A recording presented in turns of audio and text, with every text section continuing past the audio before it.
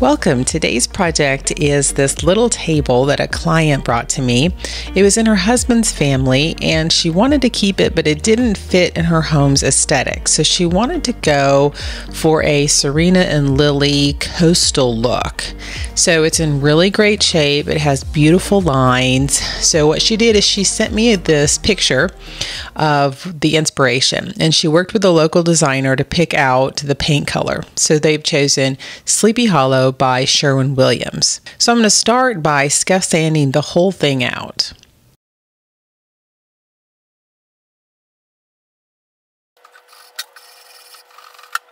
It does have some gouges on the top and some scratches. So I'm going to use all these contouring pads and I'm going to use my sander, and I'm just going to really try to get all of that shine off. So when you're painting out a piece, you don't have to go down to raw, but I do need to knock off some of that shine so that I have better adhesion with my primer and my paint. I love these little contour pads because they just help get into all the little profiles. I do have them linked down in the comments, but they're really affordable and they just really help for all these little detail areas.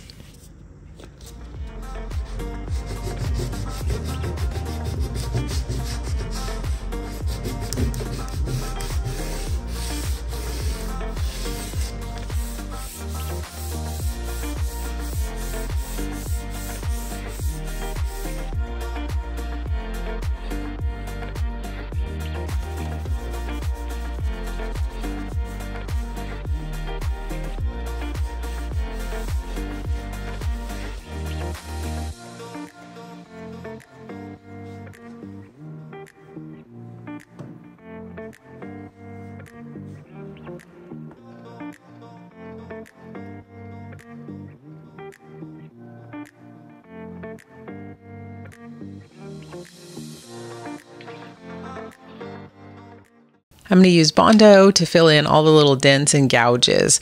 Now, Bondo is a two-part system.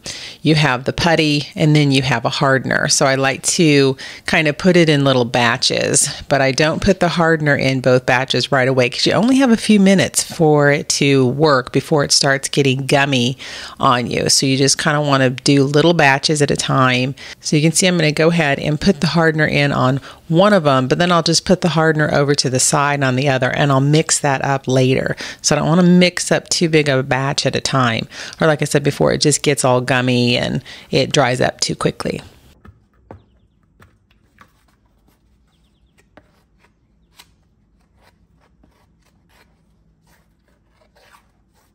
You can use a putty knife. I'm using a 5-in-1 painter's tool, and I'm just taking the Bondo and I'm kind of feeling around. I've done a really good sand on it, so I've sanded out some of the dents, some of the minor scratches. So I'm just using my fingers trying to see, okay, what still needs to be filled in.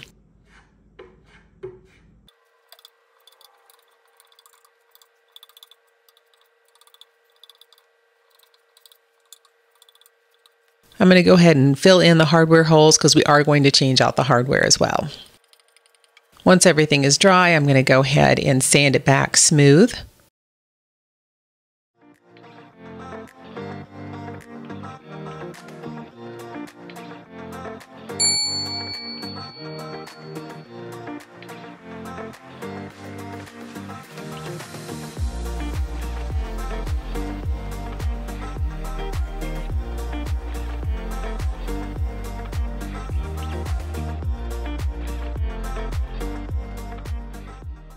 Now I'm ready to prime. For this project, I'm using Ben Shellac Primer.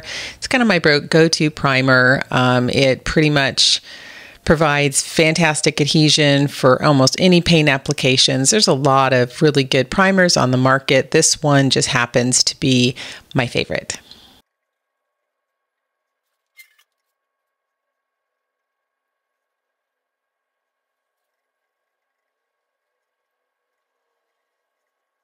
Because there were so many detail pieces, I do sometimes like to go through with liquid sandpaper on some of the grooves and those crevices just to make sure that I have gotten all of those areas, because sometimes it's hard with your sandpaper to get into some of those detailed areas. So liquid sandpaper is just kind of like my extra insurance to make sure that I'm etching up the surface for, again, really good adhesion.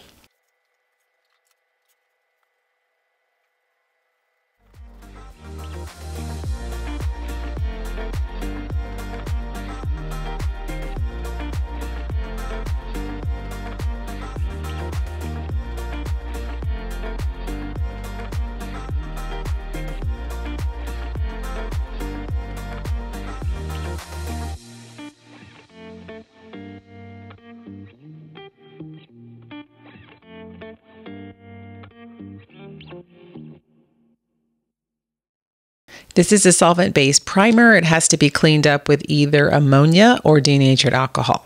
So because of that, I like to use disposable things to adhere it. So you can see I put the primer on a paper plate that I'll end up just throwing away, or I use a roller that maybe I've used before on a couple other projects. It's not quite ready to throw away yet, so I can use it one more time on some primer.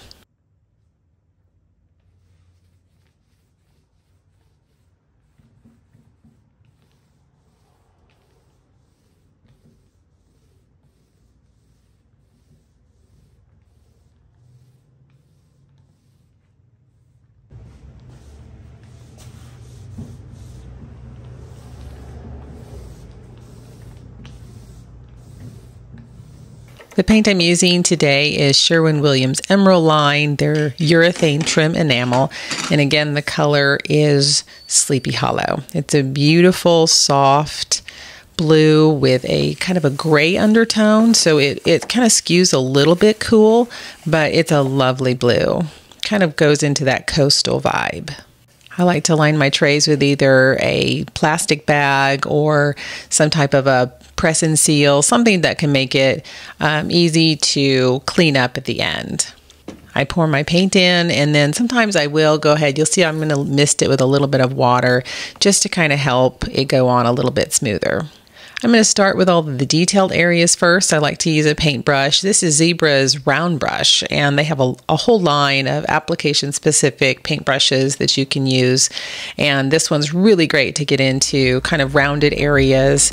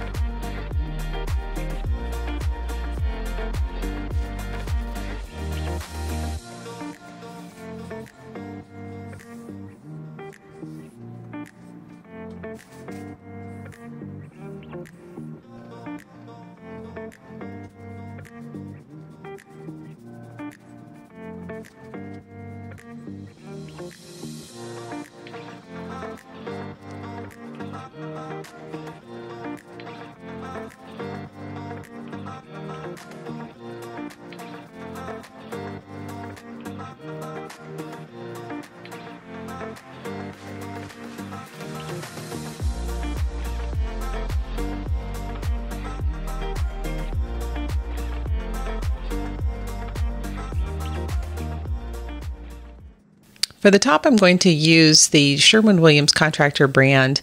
It's their microfiber 4-inch roller, and I believe it's the 3/8 inch nap. So when you have a really fine nap, it helps you get a really smooth surface. I like to work the perimeter first, and then I'll fill in the middle. And at the end, I will just come back over the entire surface with nice, long, smooth strokes, just making sure everything is even.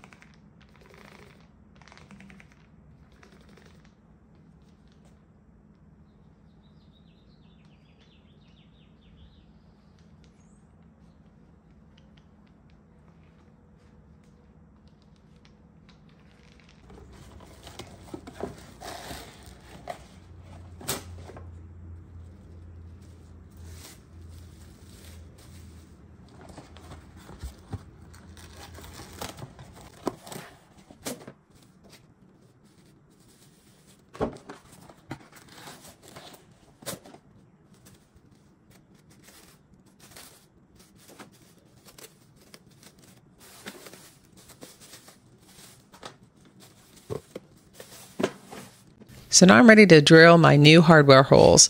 I got all of my stuff out and I marked all my holes. I was going for the middle, which would have been fine if I was using a knob, but I'm using ring pulls. So in the end, I ended up drilling it in the wrong spot. So I'm going to explain in the next section what happened and what the remedy was that I ended up having to do.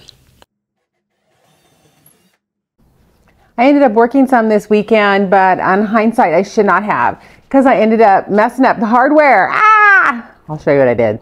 I'm drilling holes for ring pulls, not knobs, but I centered it in the middle, drilled my holes, but when I attached it, they're way down here. And that's the center, but it's just too low. And so because the ring pull needs to be centered, you know, this part needs to be centered and just higher, so it just looks visually pleasing.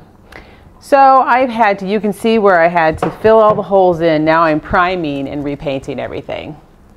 Oh well, it's better to catch it. At least it's a painted piece, so it's gonna look pretty once I get it done. So mistakes happen.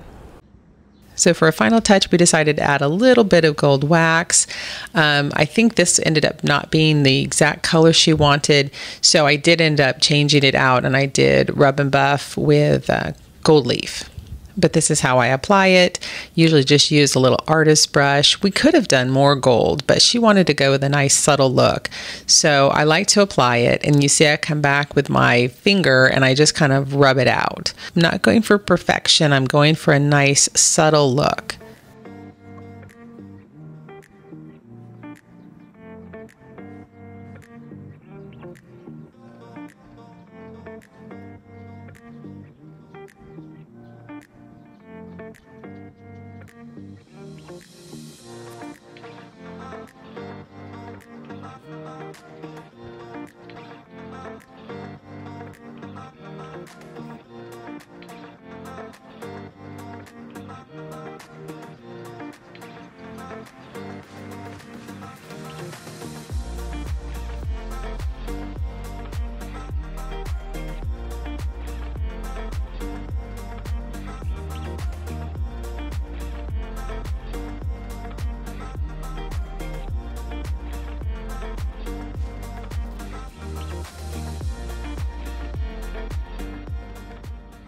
So let's look back at the before. As you can see in the light, we had a lot of little gouges and scratches and dings that we needed to fix.